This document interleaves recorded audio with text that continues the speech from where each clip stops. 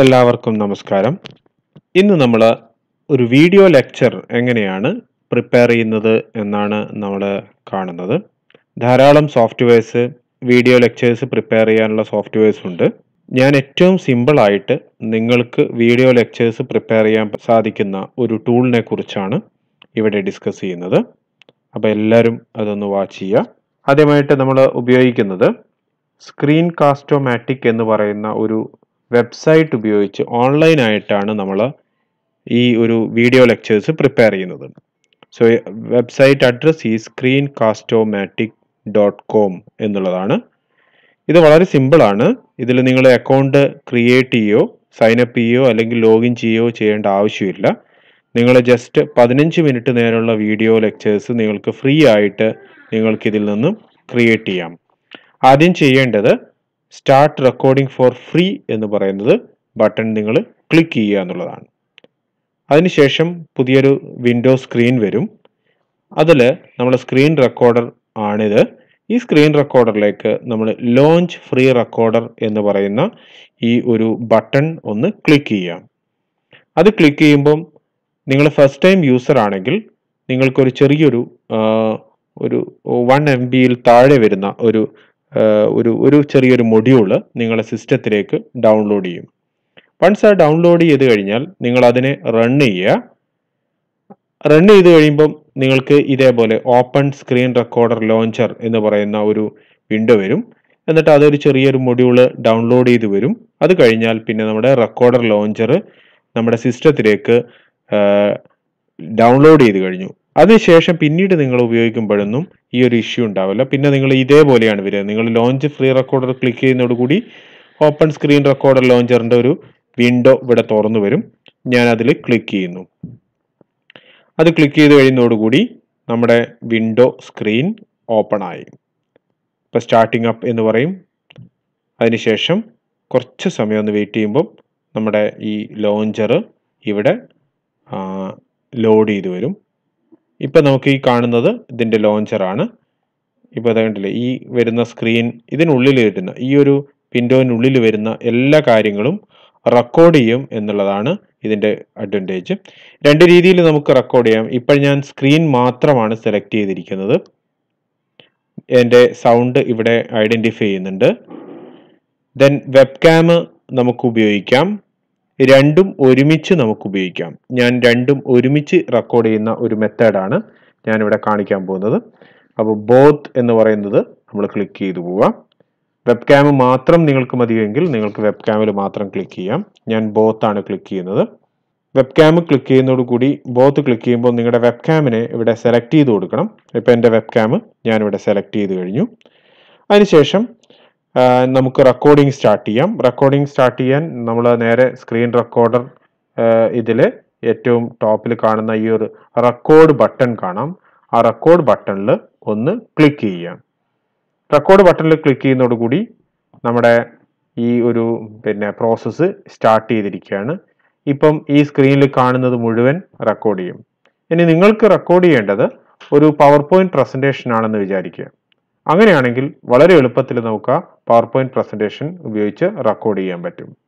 അപ്പോൾ ഞാൻ എൻ്റെ പവർ പോയിന്റ് പ്രസന്റേഷൻ എൻ്റെ സിസ്റ്റത്തിൽ നിന്ന് ഞാൻ ഓപ്പൺ ചെയ്തെടുക്കുന്നു. ഇപ്പം റെക്കോർഡ് ചെയ്യുന്നുണ്ട്. അപ്പോൾ അത് തൽക്കാലം ഞാനത് സ്റ്റോപ്പ് ചെയ്തു. ഇനി നിങ്ങൾക്ക് ആവശ്യമില്ലെങ്കിൽ ഇത് ഇവിടെ ഡിലീറ്റ് ചെയ്യാം. അപ്പോൾ അല്ലെങ്കിൽ നമുക്ക് സ്റ്റാർട്ട് ഓവർ കൊടുക്കാം. ഇപ്പം നമുക്ക് റെക്കോർഡ് ചെയ്യാൻ തുടങ്ങിയിട്ടില്ല. ഞാൻ തൽക്കാലം അത് സ്റ്റോപ്പ് ചെയ്ത് വെച്ചാണ്. ഞാൻ എൻ്റെ പവർ പോയിന്റ് പ്രസന്റേഷൻ ഞാൻ ഓപ്പൺ ചെയ്യുകയാണ്. പവർ പോയിന്റ് പ്രസന്റേഷനാണ് ഞാനിപ്പോൾ ഉദ്ദേശിക്കുന്നത്. റെസിസ്റ്റർ സർക്യൂട്ടർ ലോ എന്ന് പറയുന്ന ഒരു പവർ പോയിന്റ് പ്രസന്റേഷനാണ് ഞാനിത് ഓപ്പൺ ചെയ്യുന്നത്. ഇത് ശ്രദ്ധിക്കേണ്ട കാര്യം, നമുക്ക് ഈ വിൻഡോ നമുക്ക് ആവശ്യത്തിന് നമുക്ക് നമ്മുടെ ഇഷ്ടാനുസരിച്ച് നമുക്ക് ഇത് ചെയ്യാം. നിങ്ങൾ യൂട്യൂബിനൊക്കെ വീഡിയോ ലെക്ചേഴ്സ് യൂട്യൂബിലേക്ക് അപ്ലോഡ് ചെയ്യുന്നതാണെങ്കിൽ അതിൻ്റെ സ്പെസിഫിക്കേഷൻ അനുസരിച്ച് റേഷ്യോ അനുസരിച്ച് നിങ്ങൾ ഇതിൻ്റെ വിൻഡോൻ്റെ സൈസ് നിങ്ങൾ സെറ്റ് ചെയ്യാം. ഇതിൽ ഓൾറെഡി ബൈ ഡീഫോൾട്ട് ആയിട്ടുള്ള സെറ്റിങ്സ് ഇവിടെ ഉണ്ട്. ഇവിടെ നിങ്ങൾ ഈ സൈസ് എന്ന് പറയുന്നത് ക്ലിക്ക് ചെയ്ത് കഴിഞ്ഞാൽ 2-3 കാണാം. ഒന്നുകിൽ ഫുൾ സ്ക്രീനായിട്ട് നമുക്ക് ഇത് റെക്കോർഡ് ചെയ്യാം. ഇനി അല്ല 480 പിക്സൽസിൽ വേണമെങ്കിൽ അങ്ങനെ സെറ്റ് ചെയ്യാം. ഞാൻ 450 പിക്സലാണ് ഞാനിപ്പോൾ സെറ്റ് ചെയ്തിരിക്കുന്നത്. യൂട്യൂബിന് അത്യാവശ്യം നമുക്ക് അപ്ലോഡ് ചെയ്യുമ്പോൾ വലിയ കുഴപ്പമില്ലാതെ കിട്ടുന്നത് ആ ഒരു സൈസ് ഉണ്ടാവാം. അപ്പം ഇത് ഈ ഒരു വിൻഡോ നിങ്ങൾക്ക് ഇത്തിരി ബുദ്ധിമുട്ടായിട്ട് തോന്നുന്നുണ്ടെങ്കിൽ നിങ്ങൾക്ക് ഇതിവിടെ ക്ലിക്ക് ചെയ്ത് ഒഴിവാക്കാം. അതിനുശേഷം നമ്മുടെ പവർ പോയിന്റ് ഇവിടെ തുറന്നു വന്നിട്ടുണ്ട്. അതിൻ്റെ തമ്പനയിൽ ഇവിടെ കാണാം. ആ തമ്പനയിലും കൂടെ ഓപ്പൺ ചെയ്ത് വെക്കാം. അങ്ങനെയാണെങ്കിൽ കുറച്ചുകൂടി സൗകര്യമുണ്ട്. എന്നിട്ട് ഇത് ഞാൻ തൽക്കാലം ക്ലോസ് ചെയ്ത് വെച്ചു. അതിന് ശേഷം ഈ പവർ പോയിന്റ് വിൻഡോ കുറച്ചൊന്ന് വലുതാക്കി നൗ ഇവിടെ അഡ്ജസ്റ്റ് ചെയ്ത് വെക്കുന്നു. യെസ്, ഇവിടെ അഡ്ജസ്റ്റ് ചെയ്ത് ആവശ്യത്തിന് നമുക്ക് ഈ വിൻഡോ നമുക്ക് റെക്കോർഡ് ചെയ്യേണ്ട ഏരിയ മാത്രം നമുക്കിവിടെ കറക്റ്റ് ചെയ്ത് വെക്കാം. ഇനി ഞാൻ റെക്കോർഡിംഗ് സ്റ്റാർട്ട് ചെയ്യാണ്. ഇപ്പൊ നമുക്ക് രണ്ട് കാര്യങ്ങളുണ്ട്. ഒന്ന്, സ്ക്രീൻ ഉണ്ട്. ഈ സ്ക്രീനിൽ ഇത്രയും ഏരിയ റെക്കോർഡ് ചെയ്യും. പിന്നെ എൻ്റെ വെബ് ക്യാമിൽ നിന്ന് വരുന്ന സിഗ്നൽ എന്താണോ അതും റെക്കോർഡ് ചെയ്യുന്നുണ്ട്. ഇവിടെ 3 ബട്ടൺസ് കാണാം നിങ്ങൾക്ക്. ഒന്ന്, ഈ ബട്ടൺ ക്ലിക്ക് ചെയ്ത് കഴിഞ്ഞാൽ വെബ് ക്യാം മാത്രമായിട്ടായിരിക്കും റെക്കോർഡ് ചെയ്യുന്നത്. ഈ ബട്ടൺ ക്ലിക്ക് ചെയ്ത് വെബ് ക്യാമും സ്ക്രീനും ആയിരിക്കും. ഈ ബട്ടൺ ക്ലിക്ക് ചെയ്ത് കഴിഞ്ഞാൽ സ്ക്രീൻ മാത്രമായിരിക്കും റെക്കോർഡ് ചെയ്യുന്നത്. അപ്പോൾ നമുക്ക് നോക്കാം. ഞാൻ റെക്കോർഡ് സ്റ്റാർട്ട് ചെയ്യാണ്. Start recording. 3, 2, 1 go. Now we are going to record the ഈ സ്ക്രീൻ റെക്കോർഡ് ചെയ്യും. പിന്നെ ഞാൻ നിങ്ങളുടെ മുന്നിൽ പറയുന്ന കാര്യങ്ങളൊക്കെ. അപ്പം നമുക്ക് സ്ക്രീൻ ഇവിടെ ഷിഫ്റ്റ് സ്വിച്ച് ചെയ്യാം. സ്വിച്ച് ചെയ്യുമ്പം പിന്നെ നിങ്ങൾ ഇപ്പോൾ ഇവിടെ പ്രത്യേകിച്ച് വ്യത്യാസങ്ങളൊന്നും ഇല്ലെങ്കിൽ പോലും നമുക്ക് വീഡിയോയിൽ ആ വ്യത്യാസം നമുക്ക് കാണാൻ പറ്റും. ഇപ്പം എൻ്റെ ഫോട്ടോ ഇവിടെ ഇല്ല. ഞാൻ രണ്ടാമത്തെ സ്ക്രീന് ഇവിടുന്ന് സ്വിച്ച് ചെയ്യുന്നു. സൈഡിൽ നിന്ന് സ്വിച്ച് ചെയ്ത് പോകുന്നു. എന്നിട്ട് എക്സ്പ്ലെയിൻ ചെയ്യുന്നു. സർക്യൂട്ട് എലമെന്റ്സിനെ കുറിച്ചാണ് ഞാൻ എക്സ്പ്ലെയിൻ ചെയ്യുന്നു. അടുത്ത ഇങ്ങനെ ഓരോന്നിനെയും ഞാൻ എക്സ്പ്ലെയിൻ ചെയ്തു പോവാണ്. ഇനി അവസാനം എനിക്ക് ടീച്ചർ മാത്രം മതി എങ്കിൽ നമുക്ക് വെബ് ക്യാമ മാത്രമായിട്ട് നമുക്ക് ഇങ്ങനെ ഒരു ഹായ് പറഞ്ഞ് നമുക്ക് അങ്ങനെ നിർത്തി സ്റ്റോപ്പ് ചെയ്യാൻ പറ്റും. അപ്പം ഞാൻ ആ വിൻഡോ സ്റ്റോപ്പ് ചെയ്തു. ഓക്കെ, ദെൻ അതിനുശേഷം നമ്മൾ ക്ലിക്ക് ചെയ്യുന്നത് ഡൺ എന്ന് പറഞ്ഞ് ക്ലിക്ക് ചെയ്യുന്നു. Done click ചെയ്യുന്നതോടുകൂടി save or upload എന്ന് പറഞ്ഞ് ഒരു ഓപ്ഷൻ ചൂസ് ചെയ്യാം.